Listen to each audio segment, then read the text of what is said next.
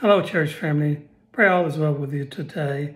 Today we're working out of Psalm 81, and this is Aesop, a psalm that he wrote. And it starts out talking about calling for the congregation in verse 1, and verse 2 is about the Levites and the musicians and the singers. And then verse 3 talks about the priest blowing the trumpet. And this actually talks about blowing the trumpet at the time of the new moon. And the new moon just occurred on the 6th at sunset, which happened to be the first day of the year for Israel, which always occurs. The first day of the month always occurs on a new moon. And then it mentions at the full moon, on our solemn feast of day, the full moon starts the Festival of Tabernacles. So we see these two events taking place. And that happens to be today, the 20th of September, matches up with the 15th day of their first month of Tishri. And at sunset will be that new moon.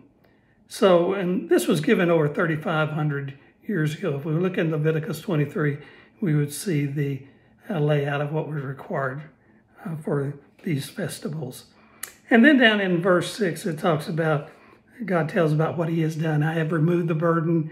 I have freed you from the baskets of labor, and I've delivered you. I've answered you. I've tested you.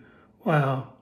God has provided all of that. And you know, the story of Israel is our own history in another shape and time. God has heard us. He's delivered us. He's liberated us. And too often our unbelief makes the wretched return of mistrust, murmuring, and rebellion. Are you frustrated? Do you rebel against things that are happening? Well, maybe we need to look to see where our trust is. Trust in the Lord. We should have peace in our heart. And in verse 8, he said, "Hear, O my people, I will admonish you. O Israel, if you would listen to me."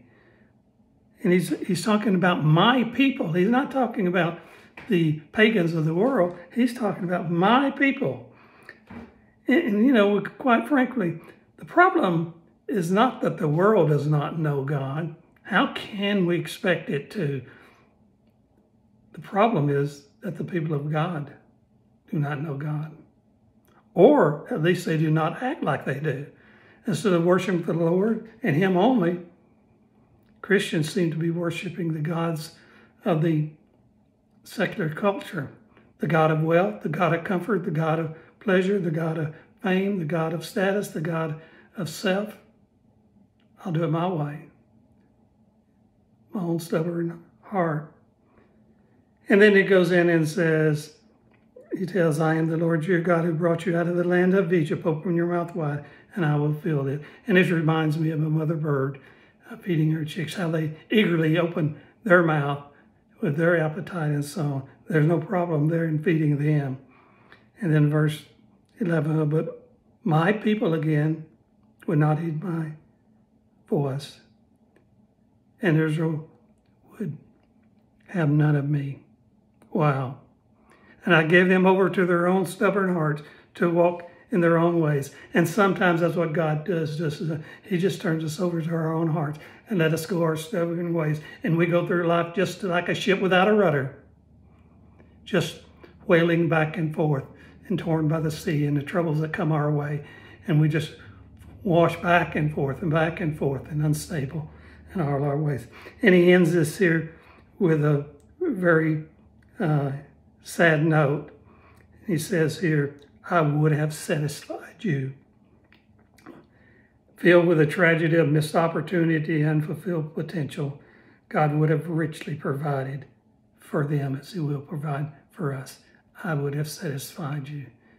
May you read God's word and study it today and meditate it in your heart and see what God has for you. He does not want frustration. He does not want indecision. He does not want your lack of concern. He wants your heart. We can trust him. May God bless you.